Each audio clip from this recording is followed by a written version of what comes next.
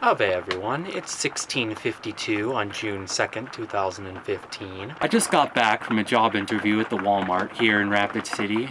It's thunderstorming, you can probably hear the rain in the background, or on occasion the hail, as there have been hails sighted in this area, a couple by myself, though they are only slight, this big, quarter-inch or so, though the alert says for the next 15 minutes we need to be on the lookout for half-dollar-sized hail, which is kind of mind-boggling considering it's 80 degrees Fahrenheit outside, but that's weather. I haven't quite gotten a job yet, though this Walmart thing is looking pretty good, and I also have an interview with UPS tomorrow, but I'm certain that by the next weekly update, and probably by the end of this week, I will be working at one or both of those places. It's a difficult decision to make, because Walmart is only paying $9.50 and UPS pays $11.50 per hour, but this is the slow season for local package deliveries, so the lady who I talked to on the phone at UPS said I'll probably only be starting at around 15 hours a week, whereas at Walmart I'll be getting 30 to 35 straight away. But once holiday shipping season begins in late August/November, I'll be working good amounts of hours at the UPS, making much more money if I were to take that job. So although Walmart has the benefit up front, once I'm actually in school, UPS would seem to be better on the monetary side of things. But on the other hand, UPS package lifter is a very physically demanding and hard job,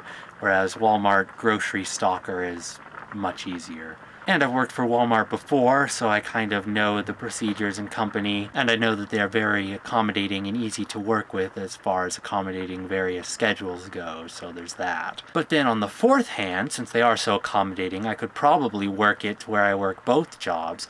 UPS weekday evenings and Walmart on the weekends and the mornings during the summer, as well as all those days that I won't be working at UPS at first, according to the lady. Then once package season picks up, I cut back hours at the Walmart and work at the UPS more closer to full-time. And that is hands down the most amount of money possible to make under my current situation, but I have the difficulty of trying to coordinate my Walmart schedule around both UPS and my classes once they start in August, and the fact that I'll be working two jobs, one of them very physically demanding during the highest throes of the school season with very little to no time off at UPS. You get 6 holidays a year and weekends. That's it. No special accommodations, or at least that's what the lady made it sound like. So that's not fun. But again, UPS has many more and better benefits for their workers as opposed to Walmart. So I have a lot of thinking to do. Other than job hunting, I haven't really been doing much, just staying here, cleaning the RV. Look at all the progress that I've made.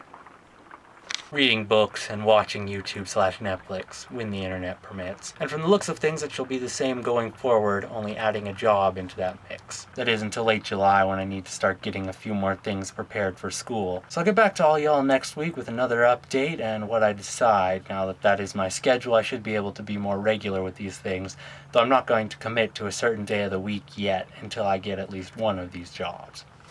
V out.